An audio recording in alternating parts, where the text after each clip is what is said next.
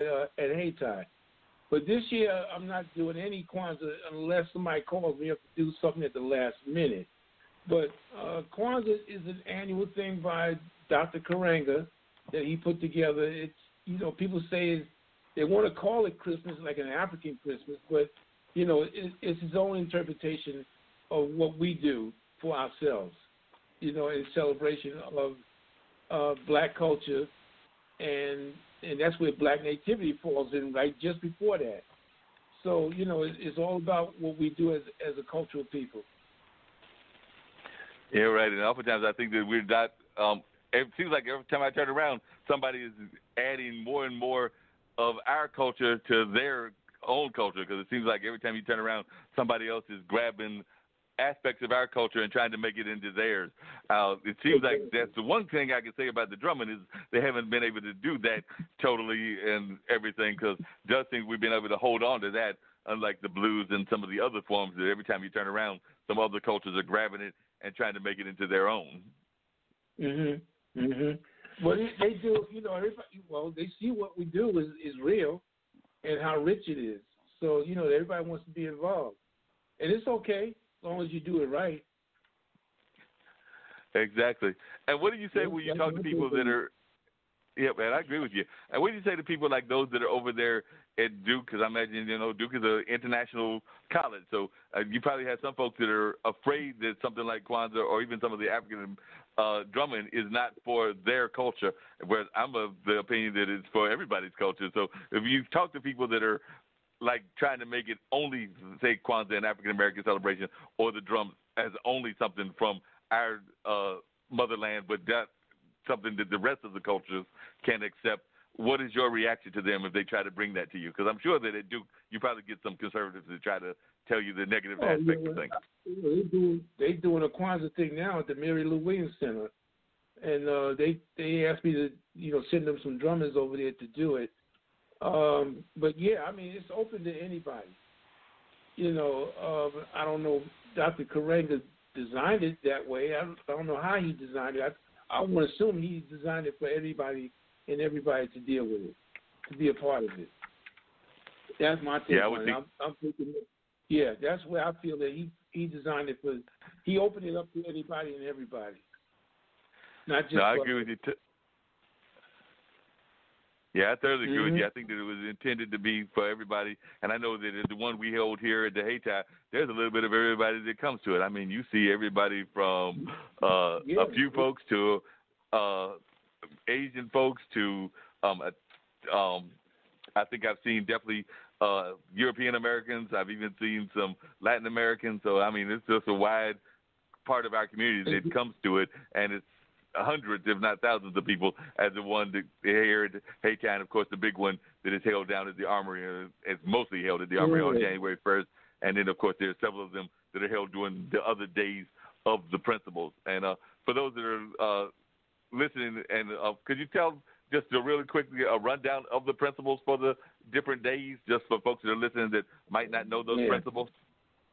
You have, I got to figure that myself. You got you what is it? Ujama, Nia. There's a bunch of them, man. I can't keep up with all of them, man. They can't do, what is it, 7 of them? How many of them? Yeah, 7 of them. I got it right here. Yeah. I got it right here. Hold on. Umoja, which is unity. Kujakalia. Self-determination, Ujima, collective work. Where's the rest of them? Here they go. They're coming up. Ujama? Yeah, that's all Nia, I got right now. But don't. Nia, Kumba, and Imani. Imani, we got the rest of them. Yeah, right. Yeah, got all 7 of them. Thank you. Appreciate that, Dean, and everything. But and they all have different roles and different things of that nature. One of the things we were talking to Nikki about was just the importance of culture and how culture helps us as a people. Both in her case, it was helping her go through some very hard times and things of that nature, and that's why she's working on her book and everything. And in some of our past guests, we talked about how oftentimes the principles of creativity aren't used enough in our education system. So I was just wondering some of your thoughts on that, because I know we've just in conversations have had conversations about that, how both you and me have talked about how we oftentimes feel that creativity isn't celebrated the way it should be in public schools and in, I would even argue, sometimes even in our colleges. So I was just wondering how has creativity helped you in your own personal life and struggles, and also do you think that our education system is doing a good enough job of celebrating the world of creativity? They need to do more. They need to do a whole lot more in terms of what we do in terms of being creative and what we do as an artist. The arts really needs to be more into the school system than what it is. It's there, but it needs to be even more broadened out. I'm trying to get what I do taught in the HBCU schools, because it's not being taught in no HBCU school at all. And I'm talking about nationwide. None. So even schools that have a national reputation of being musical schools that are HBCUs, you're not finding enough African music being taught in those schools. Because I know we've got schools that have national reputations for music, but it's more jazz, like Central, like FAMU, and things of that nature. So you're saying, as far as you can tell, none of them are teaching the true tradition of what the music is about. No, none of them. None. There's schools down here is not doing it. There's schools in other areas that are not doing it. There's two main schools in D.C. that need to have it, and they don't have it. Wow. Okay. And you would... Yeah, and some of the HBC schools in Alabama don't have it. Wow. You would think that with all the rich history...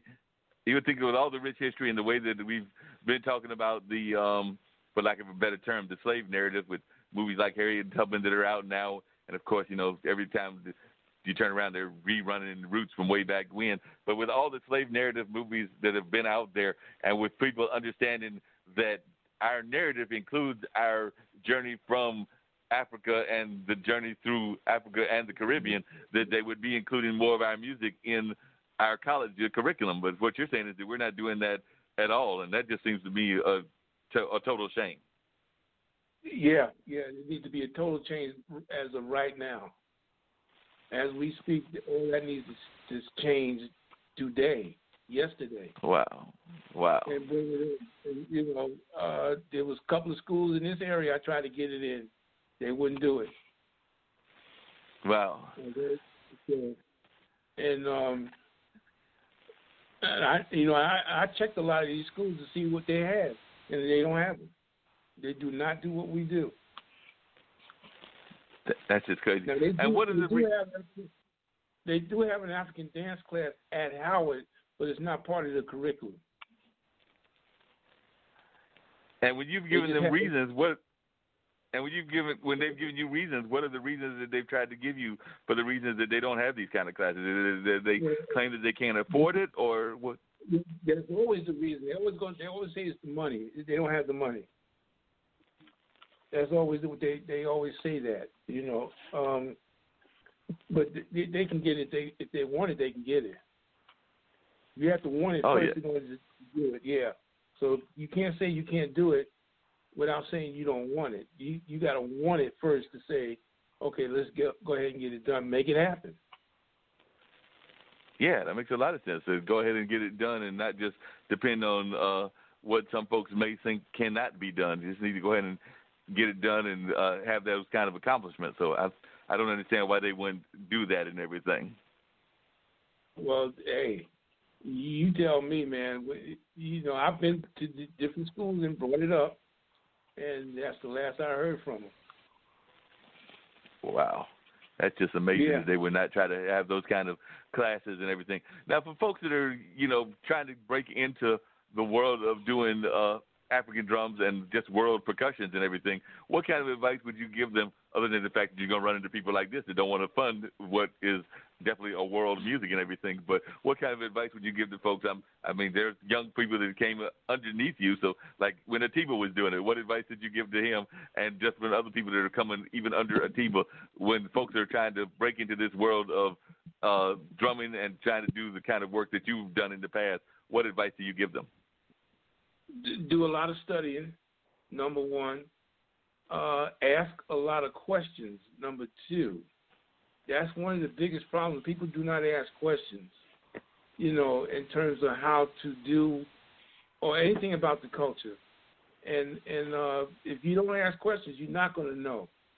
And that all my teachers told me, he said, look, if you got any questions, you feel free to ask, because that's the only way you're going to learn. So that's why Atiba is at the level that he's at today, is because he knows how to ask questions. And one, he's a go-getter. If he's stuck on something, he's going to call you up and ask you what's going on. One time he came to my house, he stayed here till 4 o'clock in the morning. Well, wow. He stayed up to 4 o'clock in the morning, going through all my videotapes and looking at every videotape of drumming and dance on there. He stayed up to 4 in the morning. I said, look, Tiva, here's the remote control. Here's the rest of the tapes over here. I'll see you later. And I left him at TV. Wow. You went and got your sleep and left him right there at the TV so he could do what he needed to do in terms of learning this material and everything. And when way back, he was 14, go ahead. He was 15 years old when he did that. Wow. Wow. He just came out of the house, and I called his mother and said, "Look, he's staying over tonight. I'll bring him back later," and left it at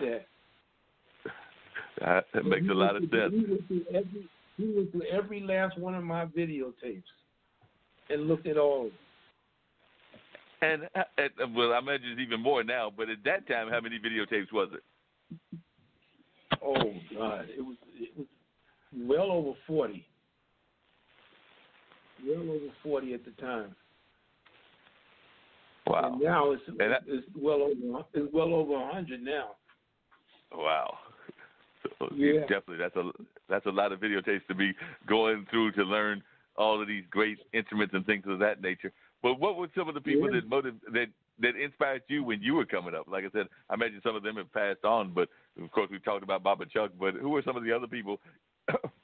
Excuse me. Even among the drummers that really inspired you when you were coming up, and even now, I imagine there's even some drummers, maybe even some young drummers that are inspiring you. Because I do believe that inspiration can come from both the older generation and the younger generation.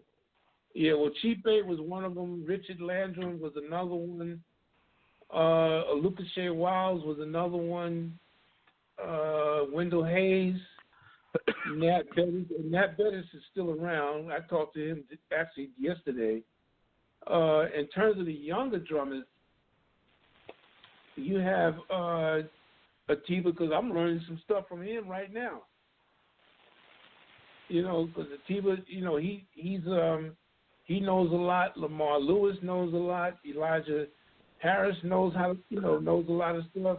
So these young drummers, they picking up on stuff that we never seen before. So a lot of times we go to them and say, okay, what you got here? And then they'll show it to us. So I'm still learning. We all still learning. We just learning on a different level right now. Oh yeah. And listen, man, I gotta get to Raleigh. So right now I gotta get out there real quick. But let's do this again.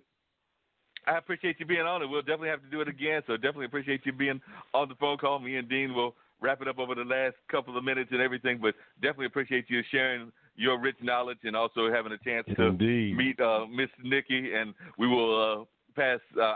Next time I see you, I'll email you with her information so y'all can connect. But we're definitely looking forward to having you on, talking some more about some of your experiences. But definitely what you shared was definitely really interesting. And we'll be keeping track. And if I run across any of those teachers or administration types I'm gonna try to encourage them that they need to get some of these classes that you want into those schools, because I agree with you. There's some kind of classes that we need that we are not having. I mean, I appreciate what John Brown and others are doing, Ira Wiggins and others are doing in terms of the traditional jazz and even things of that nature. But I agree, we got to get more African dance and African drumming classes in. We need whole classes on the blues, because even though there's classes on the jazz, I don't think the blues is taught enough either. So there's a whole lot of things that need to be corrected. That's right. That's for sure, man.